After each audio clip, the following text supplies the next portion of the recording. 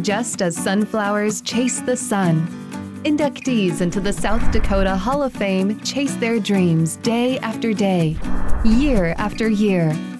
The 700-plus inductees in the Hall of Fame come from all backgrounds and corners of our state.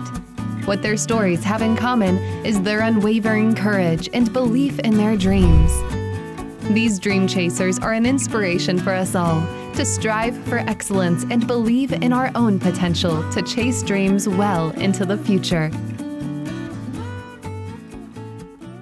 Dream chaser James E. Emery was inducted in 2014. James, an electrician for Black Hills Power, began his passion project in the 1950s to save the Lakota language through the stories and songs of Lakota elders.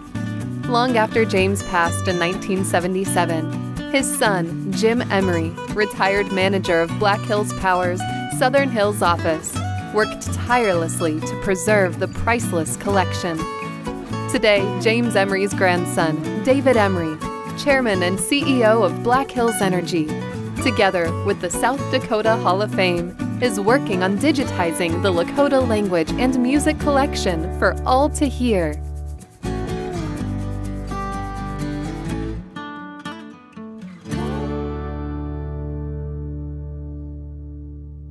I always enjoyed the time I spent with my grandpa, but I didn't fully appreciate what he was teaching. You know, when he would take us out and walk us through places and tell stories and do all those things. And, you know, we would always run down, and when he was in his recording studio, we would always run down there. Half the time he'd tell us to get out because he had somebody down there. But when he didn't, he would explain what he was doing, and he'd play us some tapes and show us how to make records and, you know, those sorts of things. Grandpa, how do you say this? Which is what I used to do from a language perspective. Or, Grandma, how do you say this? I didn't really try to learn. I just, you know, I was around and heard enough things that I picked up things. Yeah. But I didn't really have an inclination that I should try to learn this from him while I still could. But I didn't really appreciate what the impact was. Probably until I was, you know, maybe 11, 12. But then he died when I was, I think, 14, not quite 15. They knew that he recorded a lot of tapes. And they've heard from us what happened, but I don't think any of them have really had an opportunity to listen to many of them.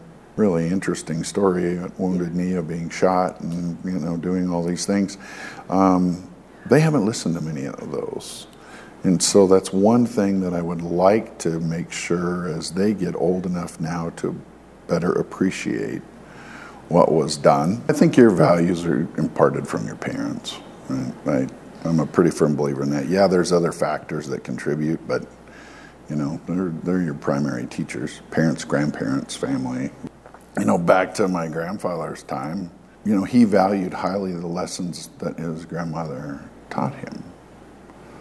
Mm-hmm. And I think then felt like that should be passed on.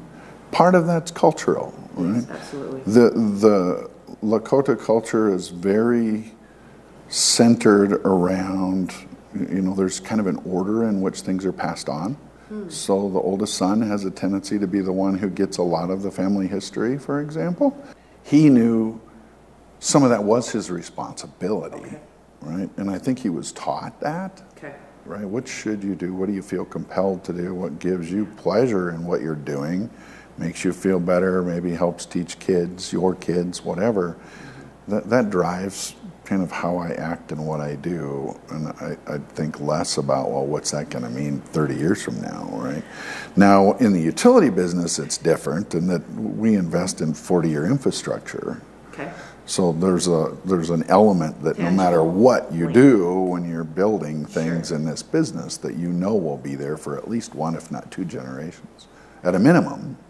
But you don't really think about it that way. I mean, we make decisions with a long-term planning horizon on a business perspective.